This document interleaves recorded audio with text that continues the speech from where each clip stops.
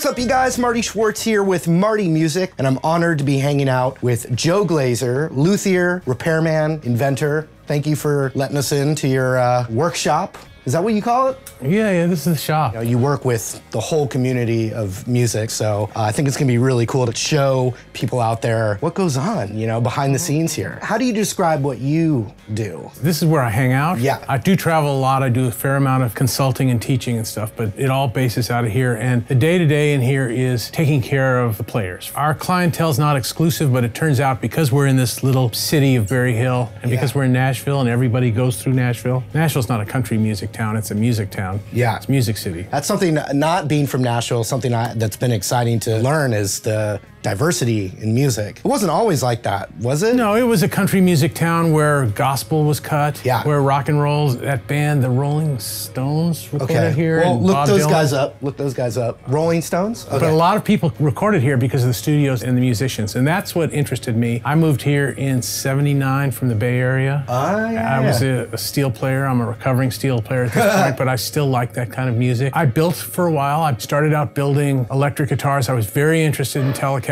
and that music style, and kind of at a time when no one was. Nashville was a pop town. The Telecaster was sort of dead in the water, but I was interested in that sound. It was actually coming from Bakersfield, but because it was pre-internet, I didn't know that. Right. And you couldn't find out very much from the backs of records. But I moved here and started getting interested in Telecasters and with pitch bending Telecasters, string benders. So I started building Telecasters, and then with Brent Mason, developed the 3-pickup Tele, which put a center pickup in, which gave it a Strat sound, and he used it to get a sort of special blended Tele sound, and that became kind of the trademark. Fender took that and made the Nashville Tele out of it, but it's what I built. Lots of those. And then kind of got tired of building too much sawdust and lacquer thinner, and quit doing that and did repair because it was such a influx of different projects on a daily basis and such cool people that I was interested in and whose music I was interested in. I'm just curious, I assume you were probably passionate rock and roll fan as a teenager and you got into playing guitar first. I'm just curious the trajectory of like us standing here now. Did you start as just playing in bands and stuff? Or? I started playing blues piano and bass, and I'm not very good and never was, and realized that I could play for the fun of it, but that I was not going to be a studio player. And playing steel is all about making the singer sound great. Yeah, pedal steel. It's all about making the singer sound great. So that was kind of my thing, was to lay back, be able to play solos, but really provide that angel voices kind of sound that beautiful bed that a vocalist sounds great on. That's what I liked doing, and I liked traditional vintage country music and vintage steel. And when I moved here in 1979, this was a pop world, and that just wasn't part of the thing. So I played for a living, but I wanted to build. Have you always had kind of that engineer's mind, taking things apart? You know, you take it apart, you never put them back together again. That's what everybody says. I looked at how they did stuff, and there were no tools. There was no nothing. If you wanted tools, you made them. You know, this wasn't that long ago, but you made the tools, you figured out the technique, and then the next time you did it differently because of what you learned. And so that's just what I did. I never intended to end up in this business. I did it, and then somebody said, could you do this for me? And on, and then it's just become what we do. What goes on right here? So this is a machine shop. A certain amount of stuff that seems like it should have always existed has never existed. And so I just come in here and, I mean, this just seems like big stuff. You know what that is, right? It's a string tree, Fender style string tree, but it has an extra little hold down for grabbing the G string on a guitar where you don't want to drill a second hole and put a string tree. That seemed like something that in the 60 years or 70 years since Fenders have been around should have existed, but we couldn't find it. And so I came in here and passed the prototypes around, and people were like, wow, this is great. So then we made 5,000 of them. So that wouldn't be possible without stuff like this. Wow, that is so cool. What are you working on right now? I see a little mechanism in there. A little piece of brass. I'm making a little prototype for one of the string benders that we do, and there's a saddle. So we're here talking about the B bender now. For the people that don't know out there what it is, it's literally a mechanism in the guitar that when you pull... Well, let me show you. Yeah, please. You can explain it better than I can. Some people use this on the B string, and some people use it on the G. This is actually one of Brad Paisley's guitars. He uses the G string, and I'm not really very well trained on that, but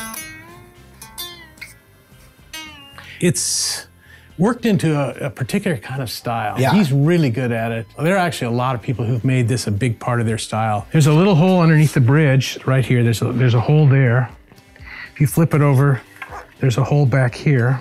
and there's one long hole that runs through it. Okay. And so it's pretty easy to put together. It takes about 10 minutes to get all the woodworking done. Very lightweight. So the Brad Paisley model, it doesn't come with a B-bender? Any fenders come with a B-bender? No, not now. They made one years ago with a bender. So you got to call Joe Glaser to get one As in of there. right now, yes. What's interesting about this is that this is set up to bend the G string, but the player can take this out and flip it upside down and use it on the B string. So they don't have to buy it as a G string bender or a B string bender. It's got a saddle that's symmetrical. What I wanted to do was make it much easier to install, much faster. It used to take us weeks. Now it takes us a day. We can turn one around in a day. We used to have to make all this stuff and design something that could be mass produced, and so we can put it in very easily, and a player can decide they want it on the B, or today they want it on the G. I mean, this whole mechanism weighs 1.5 times as much as a Fender neck plate does, so it doesn't have any impact on the guitar. Right. And it takes out no wood. It's really got no impact on the guitar. So let's see if I... No? Anywhere you want a whole step interval is where you would want to put it. Because it's a whole step.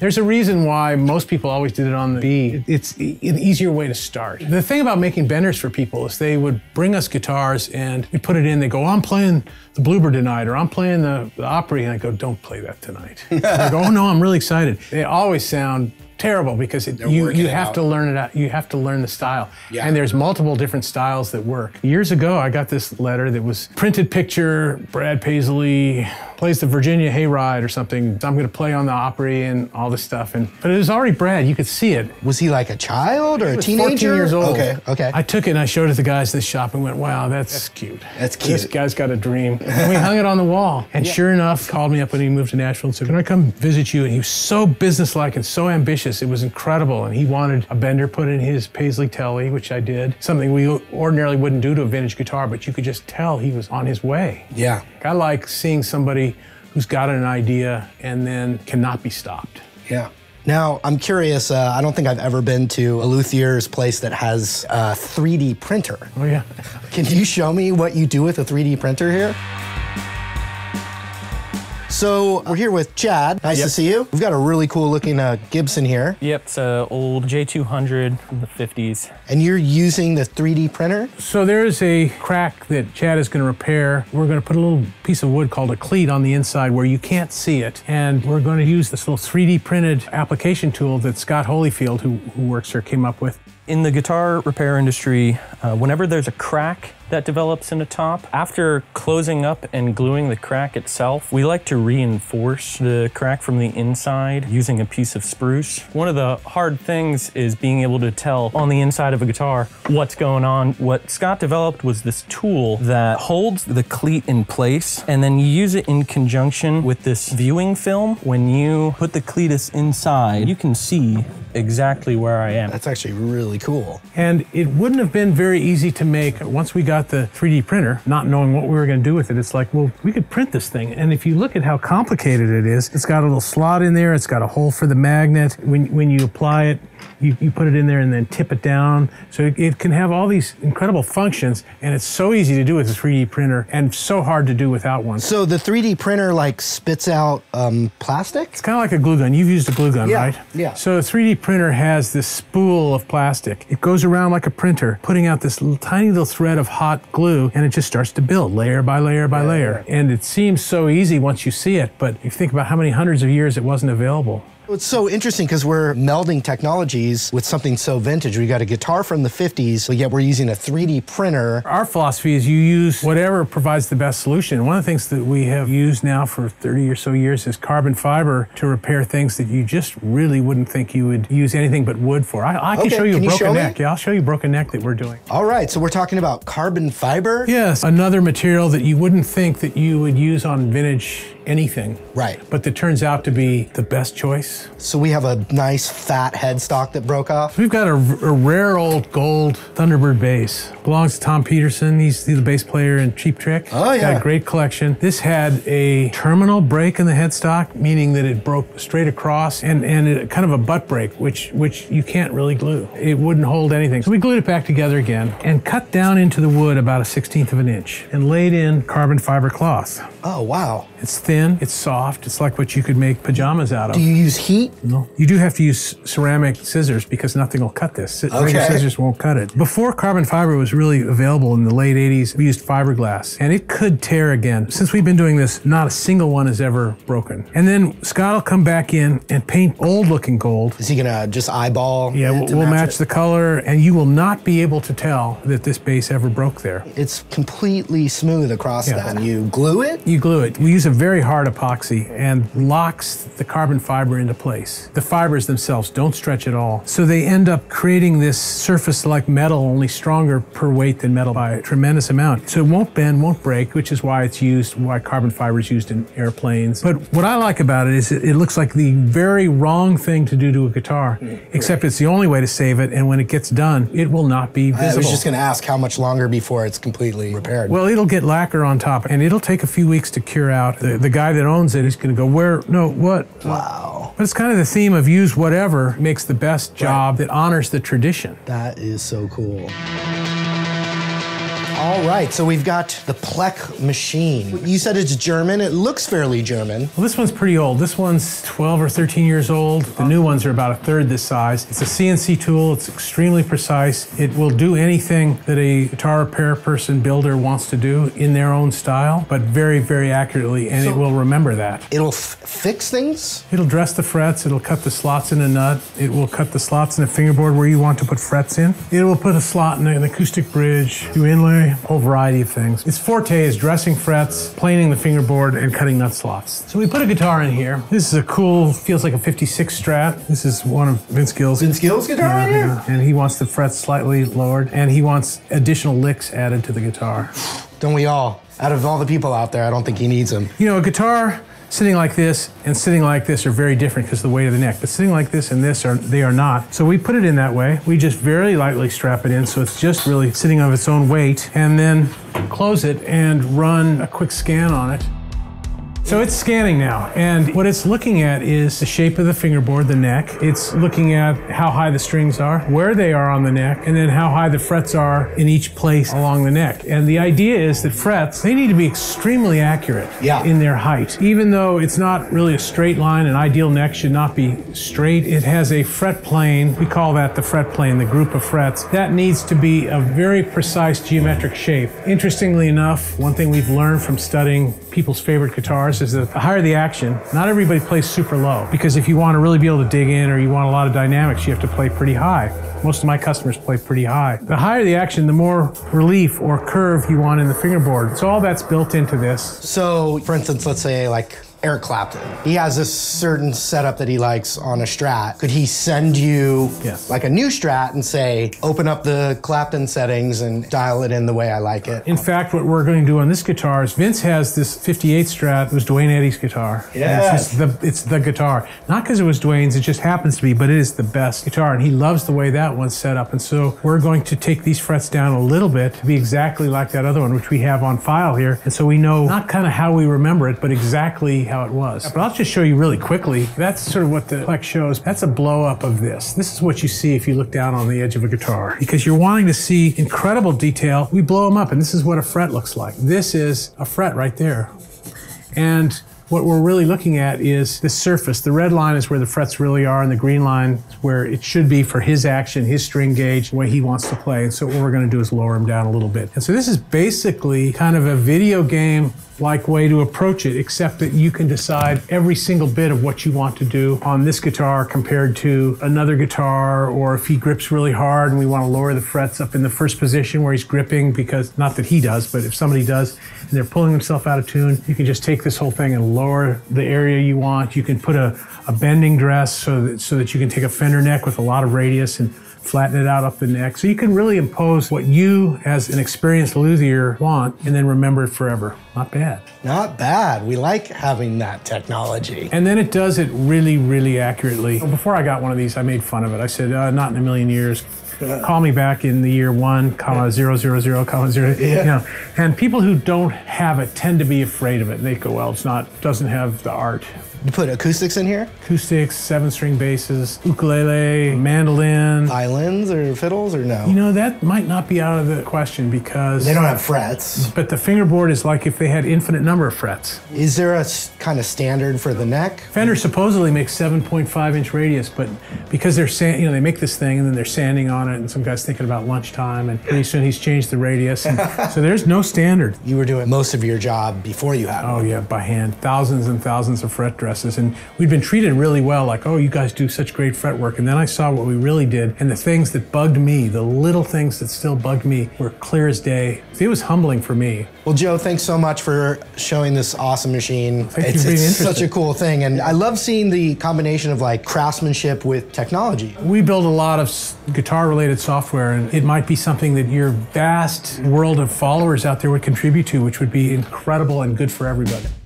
So Josh, hey, nice to see you, man. Yeah, you too, Marty. So we were talking about technology, and we're moving on over here to some cool thing that you guys are working on. A rare thing to talk about in a guitar repair shop. If you wander into any other shop in the world, you'll never see the kind of setup that you got here with the plate machine and 3D printer. Right? It's pretty amazing. Yeah, they got a healthy spread of unique tactics. And tell me about this. A program or? Yeah, so it's actually a number of programs. I've been working with Joe for 3+ years, building out his fantasies. And one of them is this program that's actually right behind us, ShopFlow. You may have noticed that there is computers at everybody's bench. Yes. And that's where they are working actively on work orders, managing the spread of tasks that have to happen in a repair shop. So we're running timers on everything that goes down. Okay. And a number of additional tools like measuring setup at the bench, speaking to the plate machine. The guys can communicate with each other through the notes. I mean, it makes the repair process that much more potent and efficient, and you can keep track of who's working and who's on a cigarette break. It's combing out what is one of the real challenges for repair, which is to keep track of who, what, when, why, how, to be able to go back 5 years and figure out what did you do and why and how much did you do it and how long did it take you? Did you make any money doing it? All that stuff was one of the things that really complicated our world. So we first built a shop management software. We didn't want to build it. We just looked around and there was nothing very good that was out there. And so this is a very comprehensive shop management software, but inside of that, a photo resource of many detailed shots so that a collector or a builder, repair person, or just somebody who's curious can learn about guitars. There's actually 8 total projects that we're actively moving. Another one of them is Guitar Wikipedia, or Gitwik. Gitwik. Yeah, Gitwik. Amazing stuff comes through the shop all the time, and it's a missed opportunity if we don't take photographs of it while it's broken. Yeah. You'll never get the photograph of the inside of the potentiometer, and these photos don't exist anywhere. Right. And they've become a pretty potent resource for other repair shops. So anyone out there can go on to Gitwik? Oh yeah, go to gitwik.com. Gitwik. They can do it with their cell phone camera. Yeah. That's good enough. It doesn't have to be old, doesn't have to be rare, because sooner or later, somebody wants to know what the details on a 1997 Ibanez are. And it may not be a collector's item, but if you want to find something out, if you go to Google and look at it, you might find a front picture, you might find a back picture, but you're not going to find all this other stuff. So Gitwik is like comprehensive database of guitars. It sends you through a very simple guide shots, and you take that one, click. Something's missing. If the bridge is wrong, you still put it in there, and you can put please to somebody, a wish list, add the bridge, because some information is better than no information. George Gruen and Walter actually look over the photos to make sure that we don't have a bunch of garbage on the website. Gotcha. Crowdsourced repository for detailed instrument photos. The other day, a Gibson L00 came in and had no side markers. Really? And the question was, is it supposed to have side markers? Oh, right. And you were able to jump in here and reference when. Pull it up. Yeah. So that's a Gibson L00. They were made in the 30s. It's a bunch of directed photos. So it tells you which photos to take the best you can. So if we go down to the neck views, you see this says neck group, zoom, and there's no side markers on L00. There's nothing online where you could find that easily. And it's all pretty user-friendly. How long has Gitwik existed? Upwards of 4 years. Okay. We're constantly developing it, just like all this stuff. And the idea is it will never be finished, but if people can contribute anything to it, they're doing a great thing. This is really the only place where you can walk and say, hey, what was my guitar set up like 3 years ago? And we easily have that information. What about overlap of just the same guitars over and over? Cherry picks the best. Oh, this isn't, let's see every 59 Les Paul. There are books for that. This is, here's a 59 Les Paul with a weird variant. It's got a different decal than they ever used. Let's add that. Yes. But not necessarily just have 60 59 Les Pauls. Understood. Very good question, though. But someone like Maple Burn, we're at some point going to go over and photograph all that stuff because he's got things that you will never, ever see. Right. I've never seen anything like Maple's place. What's so amazing is that he's just the most unassuming guy, and he spent his life putting together a world-class collection. And just vinyl collection, too. Yeah. All right, just want to thank Joe Glaser again. Thank you, sir. Thank you so much. For showing us into your world. It's so kind of you. I'm going to leave a link for the Gitwick. Check that out. Keep inspiring, and thank you again. Well, thanks for what you're doing. It means a lot to a lot of people.